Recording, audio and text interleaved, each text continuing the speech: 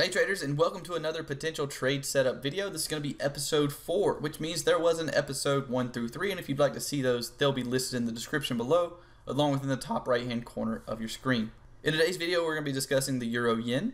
This is a pair that I sent out a potential trade setup on last night to all free subscribers of our email list at thetradingchannel.net. If you would like to start receiving one of my own potential trade setups each week, then you can do so by heading over to thetradingchannel.net. There will be a link in the description along with right here in the top right hand corner of your screen, and signing up for our email list right here. Now, if this is your first time viewing one of our videos, then I want to say thank you for being here. If you're a returning subscriber, I would like to thank you as well for all of your support. And if you're new, make sure you go ahead and click that subscribe button so that you're alerted next time we come out with other valuable free educational content here on YouTube. The potential trade setup we sent out last night did not go through. We actually didn't get an entry based on that potential trade setup. But when we get back from the intro and disclaimer, I'm going to be discussing with you guys what I'm expecting next out of this pair and another potential setup that I'm looking at going into the weekend and into next week. So if that sounds interesting, then keep it locked through the intro and disclaimer, and I'll see you guys on the other side.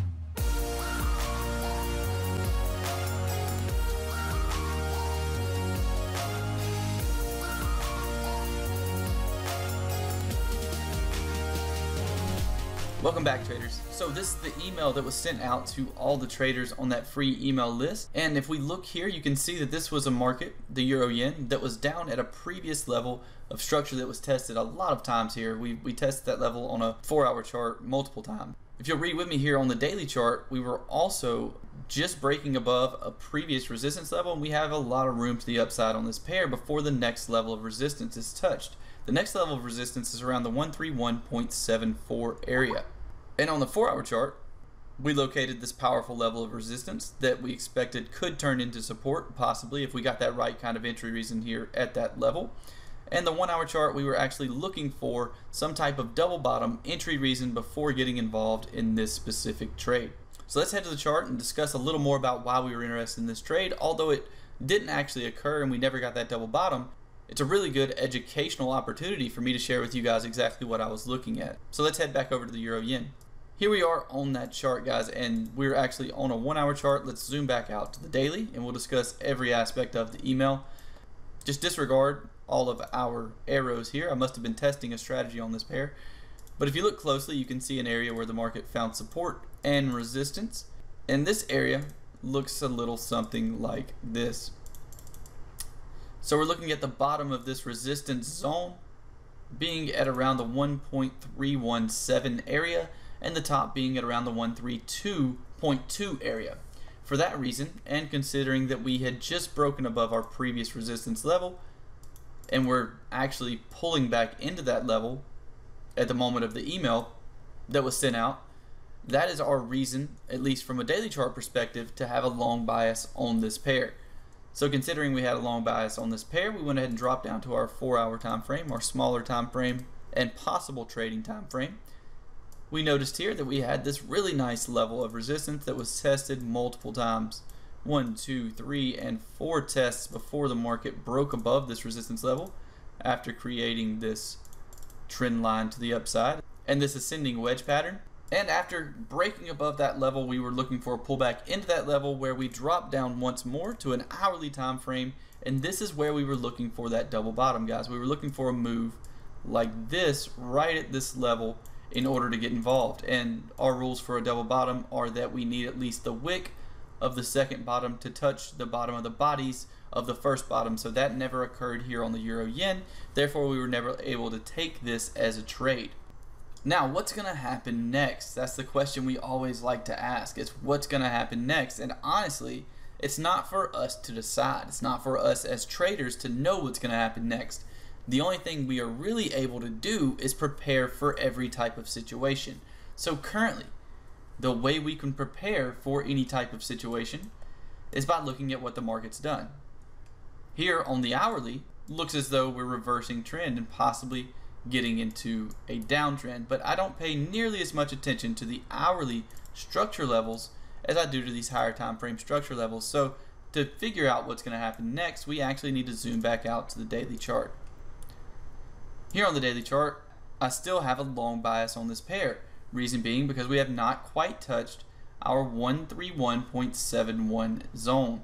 And these structure levels oftentimes act as magnets for the market, so I think we can see a push into that level. Now, when that will happen, again, is not up to me. All I can do is prepare for that push.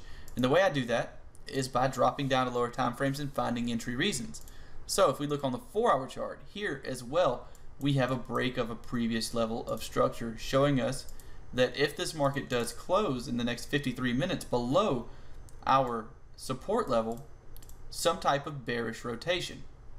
Now, it's not like something like this has not happened before and the market continued up. If we look right here in the past, we have a break and close below a support level here, and the market, after breaking and closing below that level, did continue higher. So again, I'm just telling you guys that to reiterate the fact that we don't necessarily know exactly what the market's going to do.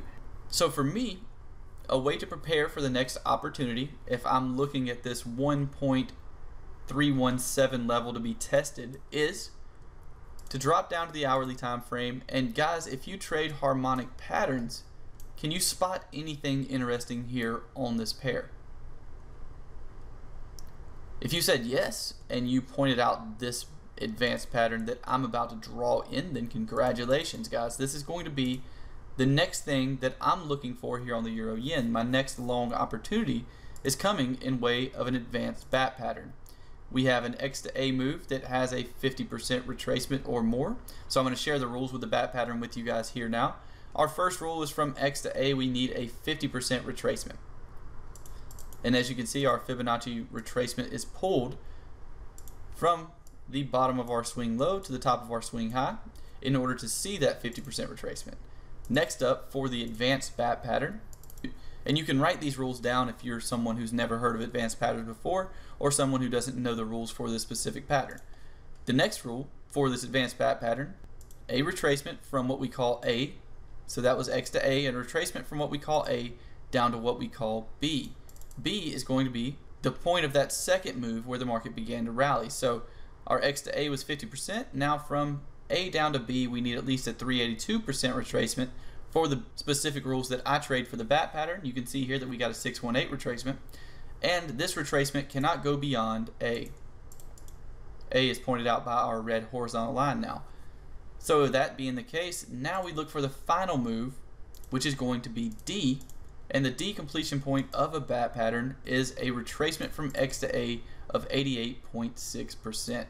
So if we draw in the rest of our pattern here, guys, this is going to be the trading opportunity that we're looking for going long up to our next resistance level. Now, of course, considering that we broke trend on the smaller time frames like the 4-hour chart, I'll be looking for my first targets up at a 382 retracement of A down to D, that being right here. And as you can see, that lines up well with our previous level of structure. So again, guys, it's just being prepared for any situation. If this market comes down, touches our entry, comes up to hit our first targets right at that previous level of hourly structure, and decides to go lower, then we're out of the market with first targets. So preparing for that situation, we'll be taking off our targets around the 382 retracement, and for our second targets, we'll actually be looking to see if this market can go all the way up to the 131.7 area.